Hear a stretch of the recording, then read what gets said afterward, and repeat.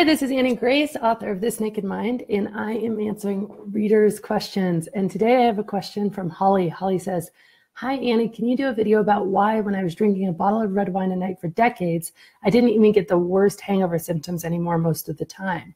I love the body chemistry aspects of how bad alcohol is for me, and I'm sure it would be very frightening to know why after years of drinking, my poor abused body didn't even react the same way. You've changed my life, but I still struggle with wanting a drink, not moderate drinking once in a while. Thank you so much." So Holly, this is a great question. And this was true for me as well. Like when I was drinking a very regular amount of alcohol every single night, because it was just part of my routine, my hangovers went down a lot more. Like they were not as bad when I was drinking, you know, say the routine changed up and we had a really big night out, and instead of just drinking my normal, you know, bottle and plus of red wine, all of a sudden we were doing Mai Tais and all sorts of other stuff, then I'd wake up the next morning and feel really atrocious. And I also correlated it to lots of different things. Like as long as I could drink wine all night, but then if I had a cocktail after the wine, I'd feel really bad. But if I could drink wine all night and then finish off with a few beers, I wouldn't feel as bad. So there's all sorts of things. So a lot of interesting things about hangovers. First of all, hangovers, obviously they're created by a bunch of different things. One of the ways that they're created is when your body just frankly doesn't get enough water, and so you're dehydrated. And I just wanted to take a minute here and read you some of these other things that hangovers do inside your body, but I need to find the page here because it's really fascinating. But I think the important thing to know is what you said. It hits it right on the nose. The fact that over time, your body literally can become accustomed to and tolerant to even hangovers. So the example that I like to give for this is my brother. He has a goat farm. And so he spent a lot of his time like in the goat farm, feeding the goats, doing all sorts of things with the goats. And for him, he doesn't even smell the goats anymore. It's just something he does not smell at all. But when I visit him, I smell it completely and entirely. So a lot of the theories that are out there is that once over time you have been drinking for long enough, you have become very tolerant to the symptoms of a hangover.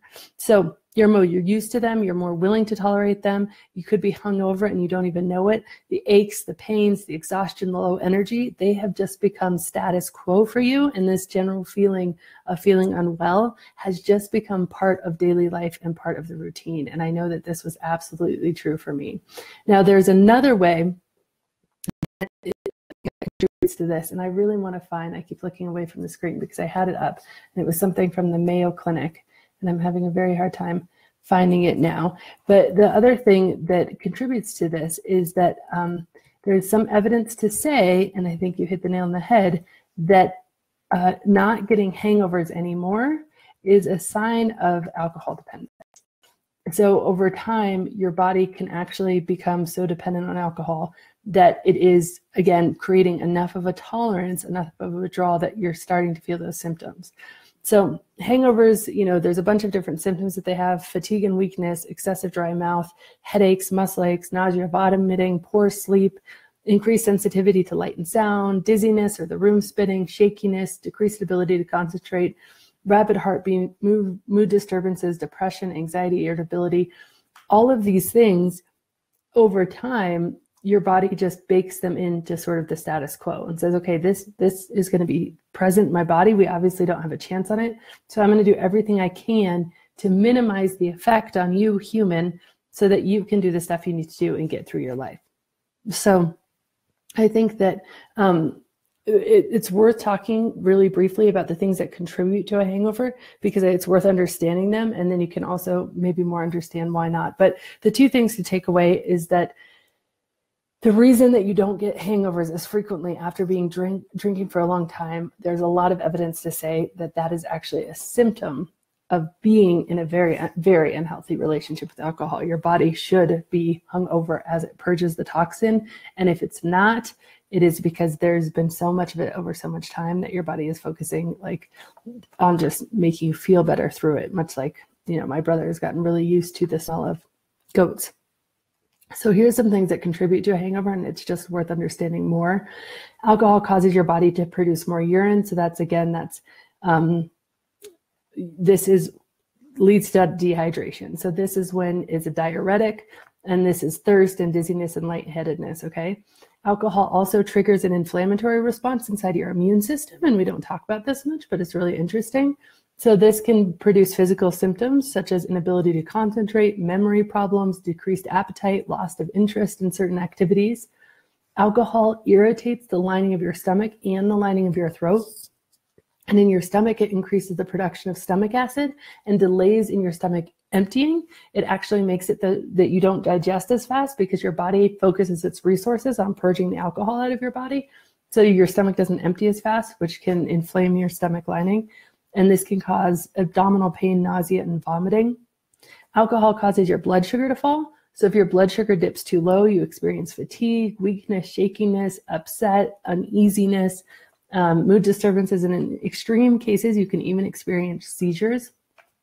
And this is really interesting because low blood sugar, I see this in my children all the time when they just haven't had a snack and all of a sudden they're just turned into these monsters and you're like, what's happening? And then you give them, a snack and give them an apple and it's like, wow, the lights went back on. They went from being just monstrous, horrible, crying and tears, fighting with each other to nice, friendly, helpful again. And it's, that blood sugar, it's such a real thing. And alcohol really causes your blood sugar to fall.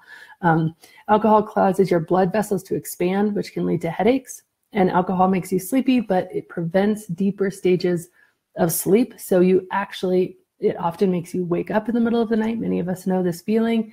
And it can leave you really groggy and tired because it actually prevents REM sleep. So those are all the things that alcohol does, which cause you to feel hungover.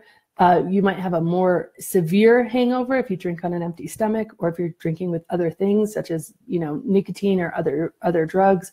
If you're not sleeping enough, which is very difficult after drinking anyway.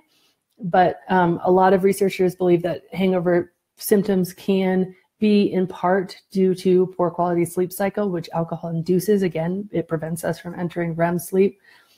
And I think that, again, the important things to know, hangovers are miserable, and it is not necessarily a good thing to stop getting hangovers. It just might really mean that you have progressed further along the spectrum that is tolerance and dependence on alcohol. And here's the thing about that. It only goes one way with alcohol. If you're drinking every single day, you're becoming more tolerant to it every single day. You need more to get the same effects. And you often, if you look at people, it progresses in a way that people are drinking more next year, more in 5 years than they were. And if you look back in your life, I can certainly see that I was drinking a few nights a week. I'd have a glass of wine or two. And then all of a sudden it was more nights and more wine. And then all of a sudden it was every night and a lot of wine. And it even kept progressing over time to the point before I stopped drinking, I was drinking close to 2 bottles of wine a night, every single night. And again, wasn't even feeling it and was waking up functional the next day. And that was because my body had actually developed a tolerance on alcohol where it was ever present. So it had accommodated so much for the presence of alcohol that I almost needed it at that point at some level. And I was at the little area of physical dependence, but it gets much, much worse to the point where I knew a woman who she had drank so much for so long that at the end of her days, alcohol killed her. But in the hospital, as she was dying from alcohol, she actually had to be given alcohol to keep her alive even for a little bit longer. So that is where this story ends. And that's why you absolutely want to get a handle on it as soon as you can and why it's such a great question, Holly. So thank you so much. This has been Annie Grace with This Naked Mind podcast. Thank you so much for listening. You can learn more at thisnakedmind.com. And please remember to rate, review, and subscribe as it really helps us spread the word.